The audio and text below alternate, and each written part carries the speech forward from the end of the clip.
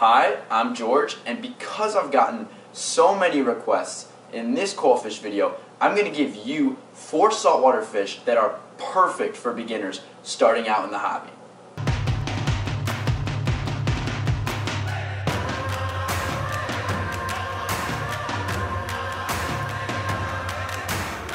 Opinions will vary exactly which species are best for beginners, but these 4 fish, based on my experience, are reasonably bulletproof for newbies in the hobby. Number 1, any type of ocellaris clownfish.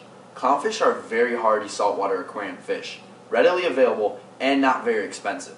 They will accept most types of marine food available and can be very easy to keep. Over time, they may even take the food out of your fingers. Clownfish are now tank-bred, so they are readily available and much hardier than wild-caught clowns.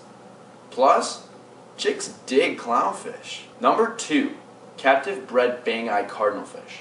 These are remarkable looking, having a silver body with vertical black stripes covered in small white spots. This is one of the easier saltwater species to breed.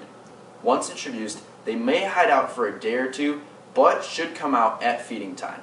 If given hiding places such as live rock, they may become more comfortable to stay out in the open. Number 3, gobies. You'll find this species in a few different patterns and colors. The 2 common ones are the diamond or yellow watchman goby. They'll live happily with most other species and are adaptable fish that aren't overly sensitive to minor parameter shifts. Finally, number 4, a purple or red firefish.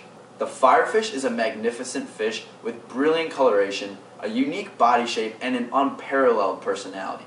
Considered a great beginner's fish because they are very hardy, they should eat most foods offered.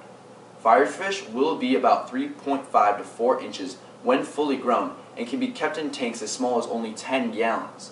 These fish are accomplished jumpers, so do not house one in an aquarium with an open top. Of course, my list just scratches the surface. If you have a favorite beginner fish to add, please share it in the comment section below. Thanks for watching this video. Be sure to check out Saltwater Smart's article on good beginner fish linked in my description. A lot of the information in this video came from it. Also, check out my really popular video on 3 saltwater fish that you should totally avoid if you're a beginner. And, of course, subscribe to my channel. Guys, the support means the world to me. Remember to keep those nitrates low. George, out.